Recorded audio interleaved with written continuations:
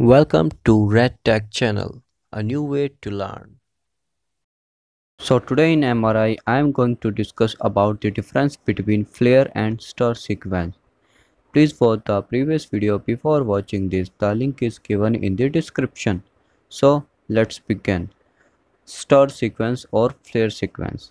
Basically in STIR sequence we take the short time of inversion, which is about 80 to 150 millisecond used, but as compared to flare sequence, in this long time of inversion is used, which is about 1500 to 2500 millisecond.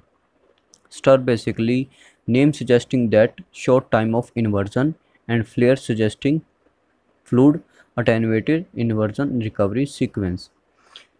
In the STIR sequence, the fat and the white matter can also be suppressed, but we used the STIR sequence in body imaging only.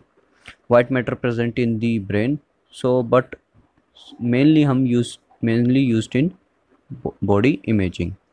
And in the flare we have clear idea about the CSF and the water wherever present in the body, but basically we used this sequence in neuroimaging.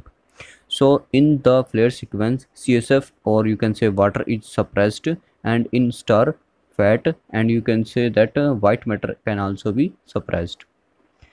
And when you look at the STIR image, that image will be shown like combined T1 and T2 weighted image is obtained.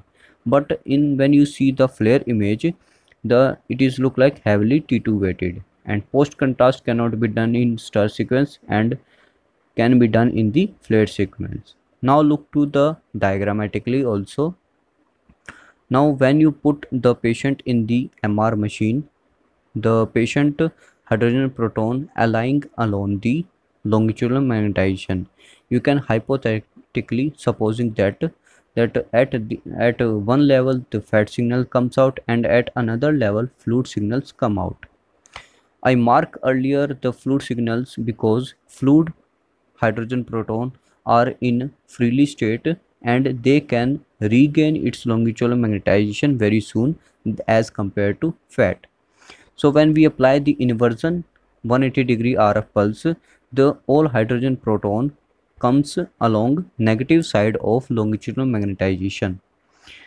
So now in the STIR case, in the STIR sequence case, we put the short time of inversion. Means when we put the 180 degree pulse, then at a short time we put the another 90 degree RF pulse. That is basically read out the signals, and that time only fluid signals is read out, but fat signals not.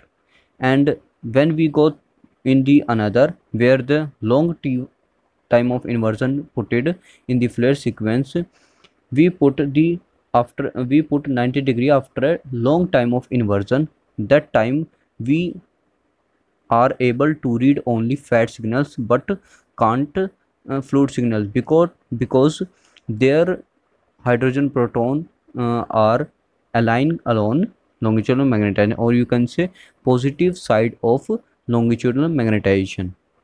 So that's why this is the basically the reason behind the flare or STIR sequence, where the fat and the fluid are suppressed according to their point of time, or you can say you can assume a particular time which is decided by the time of inversion, at which, or you can say in how much time of inversion you put it, that really matter in taking the image. Time of inversion basically difference between when you put it the 180 degree inversion RF pulse and then 90 degree RF pulse. 90 degree basically to take out, or you can say to take the signals and read out the signals also. So that's the main role of understanding the STIR and the flare sequence. We have remember all the points. I hope this will clear out you very clearly. So this is all about STIR and flare. Do subscribe if you like, and thanks for watching.